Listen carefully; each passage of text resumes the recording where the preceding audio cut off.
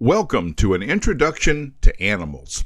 Now, here we see horses, some of the most graceful and magnificent animals on earth. But flies are also present. Pesky and by no means admired, they are both animals, both citizens of the same kingdom. Just like man's best friend the dog, and the birds that fill the air, like these bald eagles in Alaska. Alaska is also home to these harbor seals and this brown bear. It's digging for food, waiting for the salmon run. The sight of wild animals is an exciting thing, including these deer, and, very exciting, these whales. This flock of birds is in Louisiana, South Louisiana, near the town of Crowley.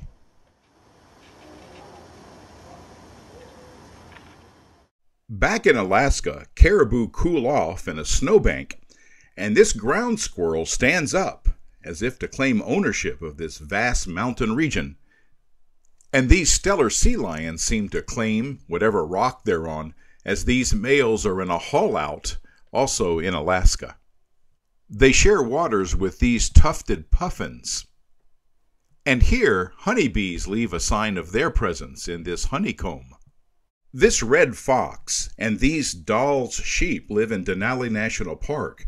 Efforts to save these sheep helped establish the park. Moose are found in this country, along with the Canadian lynx.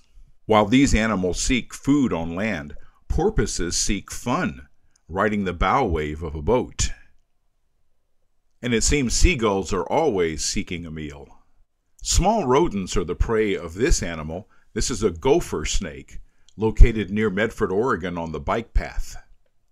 And black bears range throughout North America. And here, this great horned owl is a resident of Southern Oregon. They also have a wide range, like these turtles down in Louisiana. That's where migratory geese come to winter. This river otter makes its home in Klamath Lake. Some birds are solitary, while others gather in huge flocks, like these blackbirds in Acadia Parish, Louisiana. Listen carefully and you'll hear their wings.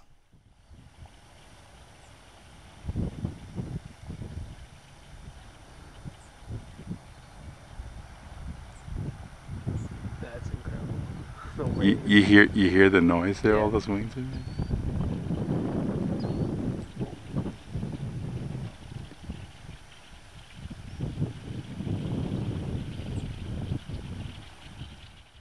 This great white egret steps carefully through the tall grass, seeking field mice.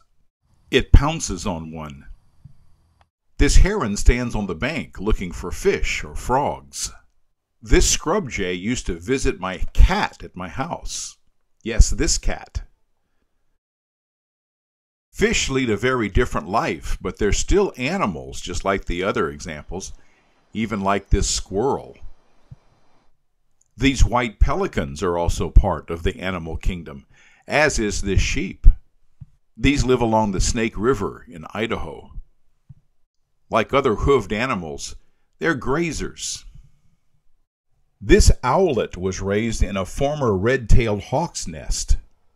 And this chipmunk lived on the banks of Crater Lake, as does this marmot. This is an alligator lizard. And this is an osprey, sometimes called a fishhawk.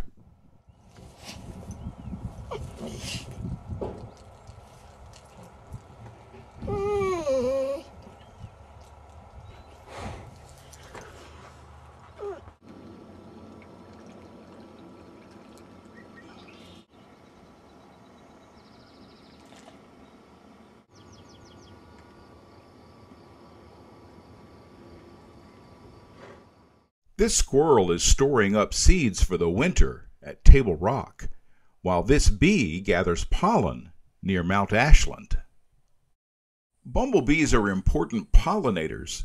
So are hummingbirds, this one also near Mount Ashland. In southern Oregon, there are many black-tailed deer like this one. This squirrel was caught on film carrying a pine cone. These animals are an invasive species, fire ants. Red-tailed hawks are widely distributed. They're called chicken hawks here in Louisiana. Warm waters there provide a good habitat for reptiles, like this turtle. In their spring plumage, birds often have bright colors. This helps them attract mates, and that keeps the species going. Raccoons are a very adaptable animal, living off the land or off people's garbage. This cliff swallow makes its nest out of mud and straw. These spider monkeys eat plants to survive. And these leafcutter ants gather leaves on which to grow a fungus, and they eat that fungus. Not all geese migrate. This Canada goose spends all year in southern Oregon. This anteater spends its year in Mexico.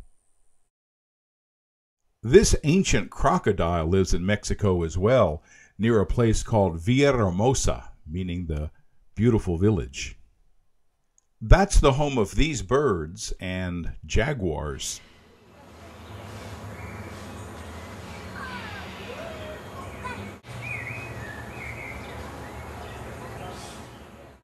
The California coast is home to these brown pelicans. Sea turtles and jellies live in the ocean, but these are found in the Monterey Bay Aquarium.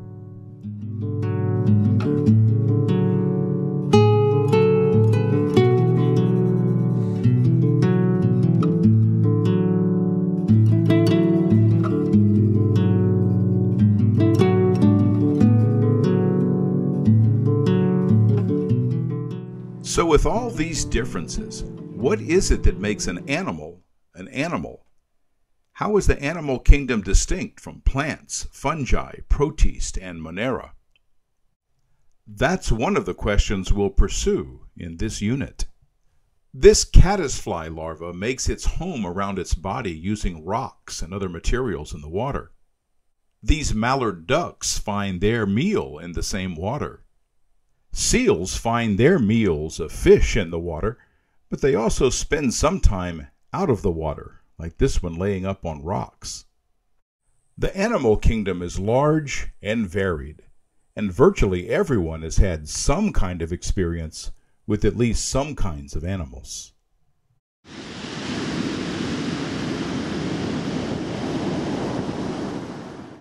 The more we learn about animals, the more we'll know about our world. Through the means of video, we can get up close without causing stress to the animals or danger to ourselves. In this unit, we'll use our common knowledge of animals to help us improve our English. We won't stress ourselves trying to use perfect English. Like these coots in Grants Pass, Oregon, we'll just float between lessons, enjoying the journey to greater English proficiency.